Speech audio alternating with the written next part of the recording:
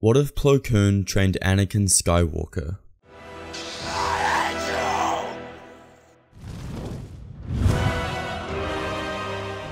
Obi-Wan approaches Yoda after the death of Qui-gon in pursuit of training Anakin Skywalker.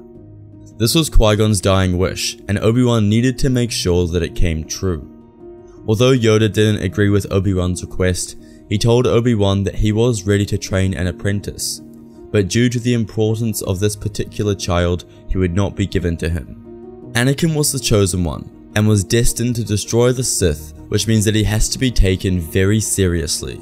Obi-Wan hadn't passed his Padawan trials yet, which meant he wasn't ready to take on Anakin. As well as this, Anakin was 9 years old, which is far older than younglings usually are. Obi-Wan tried to fight with Yoda's words, but it was to no use. Obi-Wan would not train Anakin Skywalker. Instead, another master was given the task of training him. Yoda chose Jedi Master Plo Koon. Plo Koon is a Kel Dor who was born on Doran. He was brought into the Jedi Order at a young age and trained to become a Jedi. His master was highly respected in the Jedi Order, which Plo Koon later became as well. Plo was extremely powerful in the Force and heavily gifted in the art of lightsaber dueling. It is said that Plo Koon is one of the only Jedi to be able to defeat Yoda in a lightsaber battle. Plo specialized in Form 5 fighting style, also known as Dem So. Dem So is a widely used fighting style amongst the Jedi. It incorporates the defensive capabilities of Form 3, yet adds a layer of aggression to help finish fights more quickly. Plo Koon would take Anakin under his wing and train him for the next decade.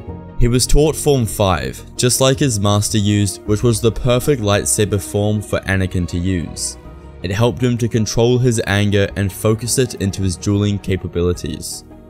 Plo Koon was an incredible master to Anakin. He taught Anakin how to be respectful towards others in order to help and save them, which was the primary goal of the Jedi. But it was through Plo Koon that Anakin was able to learn to control his emotions, something that he lacked under Obi-Wan's teachings. Plo explained that he was able to care deeply for others, but must show control and focus. Plo Koon and Anakin would grow a strong bond together, becoming brothers. They would go on countless missions together, exploring the galaxy and protecting as many people as they could. Anakin's powers would only develop under Plo's teachings, making him extremely powerful. Due to Plo Koon's wise and experienced life, he was able to teach Anakin much more advanced techniques and better his abilities compared to Obi-Wan. This made Anakin more powerful than when he was trained by Obi-Wan Kenobi. Anakin is sent to protect Padme Amidala after multiple assassination attempts were made on her life. This led to the pair falling in love with each other, which was forbidden for a Jedi.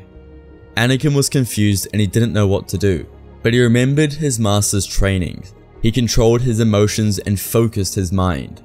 He decided to talk to Plo Koon and ask for guidance. He explained everything to his master, the feelings he felt for Padme, and asked what he should do. Plo was definitely shocked and a little bit worried, but extremely thankful that Anakin came and told him this. Plo says that he should be honest and speak to the council. He is respected and they will be able to talk to him about this. Anakin stands before the council in Coruscant and explains what he is feeling towards Padme. The room gasps as a few masters speak up, expressing their disappointment and anger towards Anakin. But it is Plo Koon who is able to communicate with the Jedi Council. He explains that Anakin requires guidance from them and that this is why he has come to them. He reminds them that it is not forbidden to have attachments as Anakin does, but it is forbidden to act on these feelings. With Anakin coming to the council and asking for their assistance, he hasn't broken the Jedi Code yet, but he demonstrated how strong and compassionate he is for the Jedi. The council nods in agreement when Yoda says how proud of him everyone is. This was a difficult challenge for him to overcome, but due to his master's training, he did not give in to his attachments and stayed true to the Jedi Code. This meant that Anakin and Padme never got married. Anakin had many sessions with Yoda on how to control his feelings so that they don't consume him and that he was able to move on. When the Clone Wars start, Anakin asks for an apprentice, to which Ahsoka Tano is assigned to him. This is poetic, as Anakin's master Plo Koon brought Ahsoka to the temple, and now Anakin would train her. Over the Clone Wars, the two grew very close to each other, and she became a powerful Jedi. She learnt different traits from Anakin, due to him being trained by Plo. She was more respectful, didn't speak out of turn, and handled herself in a better manner compared to the original timeline. During the Clone Wars, Palpatine continued to manipulate Anakin and attempted to spread lies into his mind about the Jedi Order. And although he really took notice of this, subconsciously his beliefs were shaken. But when Palpatine revealed himself as the Sith Lord to Anakin, Anakin left, saying he is going to turn him over to the Jedi Council. Instead of rushing to Mace Windu, he called the council for a meeting and explained the news that he had been told. The council were not overly shocked to hear this, but they knew they had to act quickly. Yoda cut his ties with the Wookiee short and came back to Coruscant. Together, half a dozen Jedi Masters went to Palpatine's office. Entering, they accused Palpatine of being a Sith Lord, to which he stood and ignited his lightsaber. Leaping forward, Palpatine immediately sliced Saesee Tiin and Agen Kolar. Palpatine used his abilities in the Force to fend off against the Jedi Masters. This was by far the most intense duel he had ever been in. He used his knowledge of all 7 forms of lightsaber combat to defend against the Jedi, before finding an opening and killing Kit Fisto. With another Jedi dead, Palpatine came closer to victory. But when Mace Windu was able to take over and control the duel, Palpatine lost his balance and was kicked to the floor. This left him disarmed with no lightsaber in hand. He was beaten, thrown to the ground by Mace Windu, with Yoda, Anakin, Plo, and Obi-Wan standing above him. But Palpatine raises his hands and throws him to the corner of the room. He gets his comlink out and executes Order 66. Clones rush in from all sides of the room and begin shooting at the Jedi Knights. Anakin and Plo re-engage with Palpatine whilst the others deal with the clones. Palpatine uses all of his power to try and kill the two Jedi, but they were both extremely powerful. Anakin used his immense Chosen One Force powers to battle Sidious, while Plo focused on his dueling abilities. It was equal for a little while, until the strength of the two Jedi became far too much for Palpatine. And despite the large number of clones firing at the Jedi in the room, Plo Koon and Anakin Skywalker were able to kill Chancellor Palpatine. They rejoined Mace Windu, Yoda, and Obi-Wan, who were still fighting the clones in the office. Assisting them, they were able to eliminate all of the remaining clones.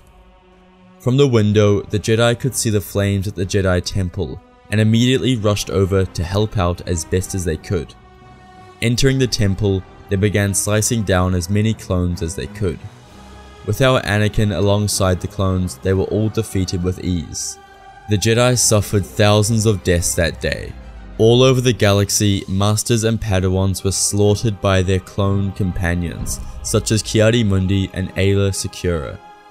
The Jedi Temple would be fixed, and the Jedi would slowly rebuild until they reached their former size. With Palpatine dead, the Republic won the Clone Wars and brought peace to the galaxy. Anakin lived out the remainder of his days happily. Although he never married Padme, he had wonderful friends such as Plo Koon, Ahsoka Tano, and even Obi-Wan Kenobi.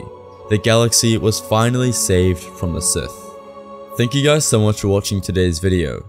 If you didn't know, we're giving away a replica Cal Kestis lightsaber from Neo Sabers.